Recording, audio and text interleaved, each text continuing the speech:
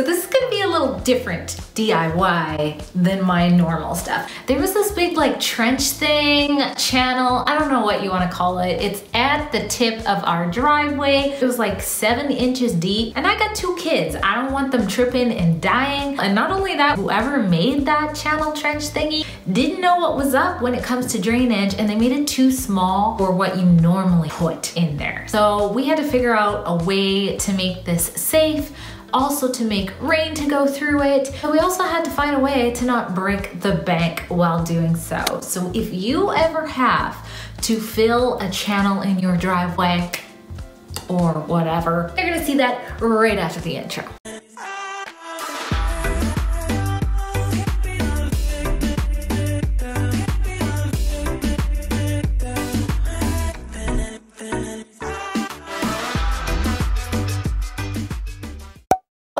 I did was obviously try to figure out what this thing was. And then I had to figure out what you normally put in it if you're going to not want people to die like your children when they trip on it.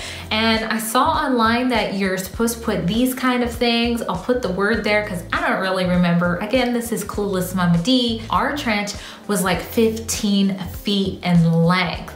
So I had to get quite a bit of these. It was gonna come to about $200, not doll hairs, real coin. And that's a lot of money. At that point, are the children even worth it?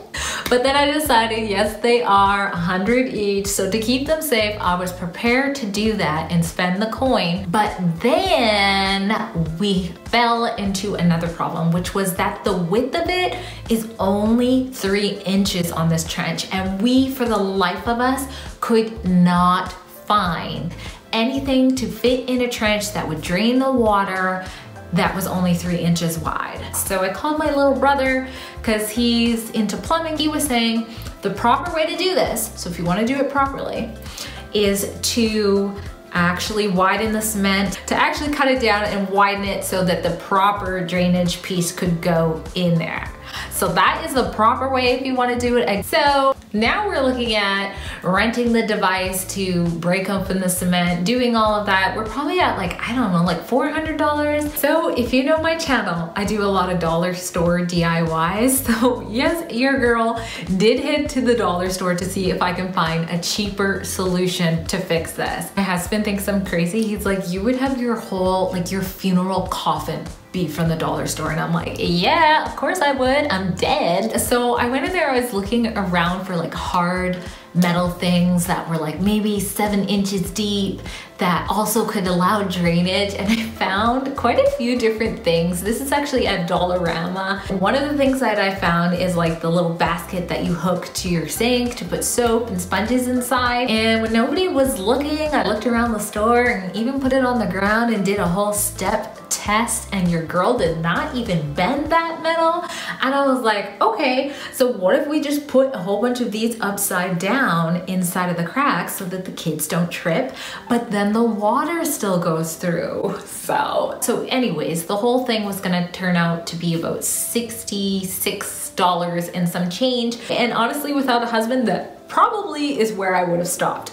But thank God I had my husband with me, and he convinced me that for jobs like this, you should at least check a hardware store. We just kind of walked around endlessly to see what objects we could find that were long. You know, he looked at some long, skinny black poles, and he thought that maybe we could put slits in that, and then the water would fall in the slits and it would go through. And then I looked at vents, and I was like, hold up, these vents like fit perfectly into the drainage, and then they would kind of look smooth, but then we'd have to buy so many of those vents. We went to the back of the store, we went outside, and we're almost ready to give up, and we saw these thingy-mabobbers, these super long pieces of plastic that water can go through.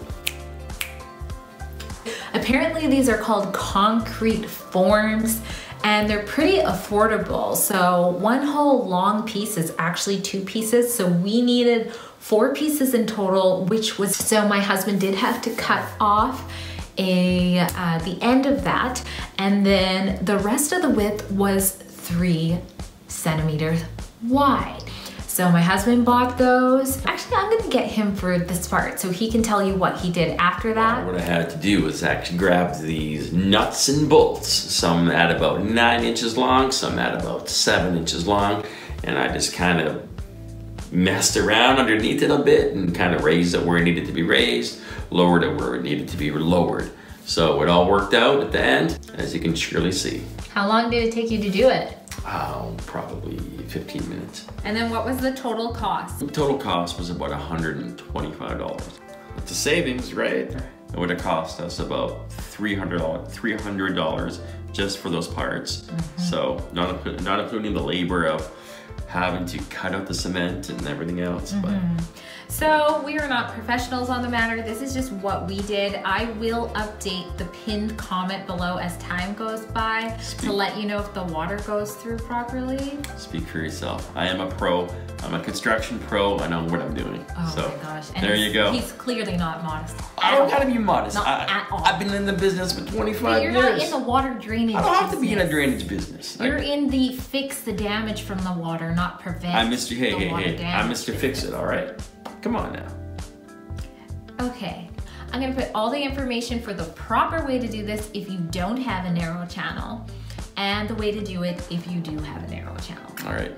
All right, make sure you subscribe and hit the bell if you want to see more from clueless Mama D, thrifty and affordable DIYs from someone who doesn't really know what they're doing, but somehow has a YouTube channel for them. I can't feel my legs. This guy.